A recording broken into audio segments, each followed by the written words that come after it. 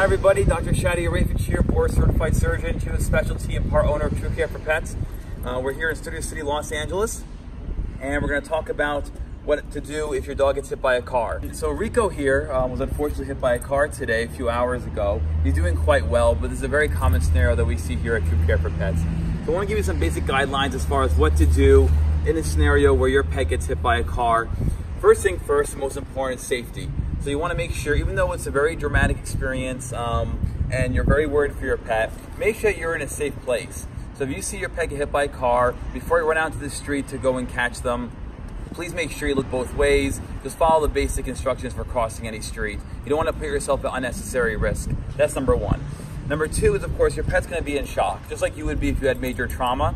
And so you want to make sure that when you go to pick up your pet, you pick them up carefully. You don't know if there are broken bones, if the spine is okay, you don't know what kind of bleeding is going on, and plus your pet's probably going to be in pain.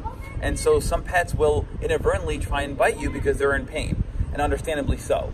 So you want to make sure, as scary as the whole scenario is, that you take it easy with them, and make sure that when you try to pick them up, maybe you have somebody there to help you. Maybe you can even put them on a blanket and carry them on a blanket into the house or into your car before you take them to the veterinary office. And that way you make sure that you don't accidentally hurt them, or they don't accidentally hurt you. You know, just out of trying to protect themselves. And then of course from there you want to get to the veterinary office. You want to try and obviously drive efficiently, but you don't want to put yourself in any danger. You want to obey the traffic laws. Don't drive like a crazy person. Get there as fast as you can. It doesn't do any dogs like Rico any good if you get into an accident, you hurt yourself, or hurt your pet in the process. So it's just not worth the risk. So make sure you drive safely. If you're able to, have somebody call the veterinary office for you if you know where you're going to go, and have them let them know that you're coming in with a pet that's been hit by a car. You don't know how major it is, but of course you're worried, and that way they can have their staff ready for you. So a lot of times, if we know a patient is coming here with an emergency, just like what Rico experienced today, we try to get everything ready. We get the IV catheters in place, right? We try to get the IV fluids going. We try to make sure we can have equipment out to get blood work, and make sure we have our X-ray machine ready.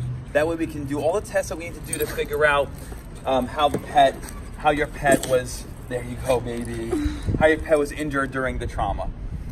The more we know, the more you can tell us, the better prepared we can be for you when you come by.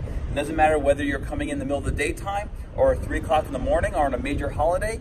Hospitals like TrueCare for Pets in Studio City, Los Angeles, we're always open and ready to help you and your pet.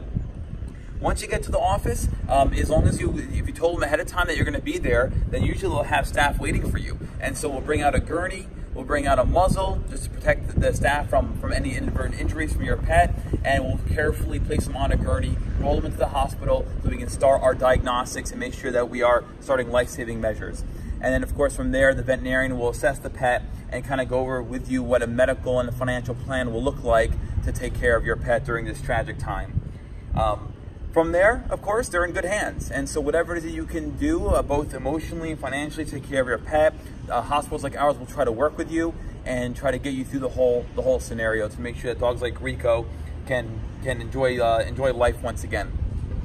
Trauma to your pet can be anything from minor to major, and it's up to the veterinarian to figure all that out. And so they're going to recommend a variety of tests, everything from blood work to x-rays. They're going to recommend hospitalization, observation, fluids, antibiotics, pain medication, all different kinds of therapies that you can imagine to try and take care of your pet during this tragic time. And then once your pet's in good hands, we'll take care of the rest. You know, we'll keep you up to date on what's going on with the pet, how they're doing. Rico here was very, very lucky. Despite being hit by a car, he has no internal damage.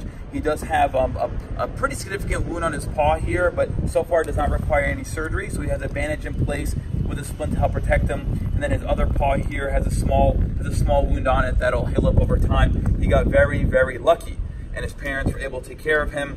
He's gonna go home here soon, and hopefully he'll make a full recovery.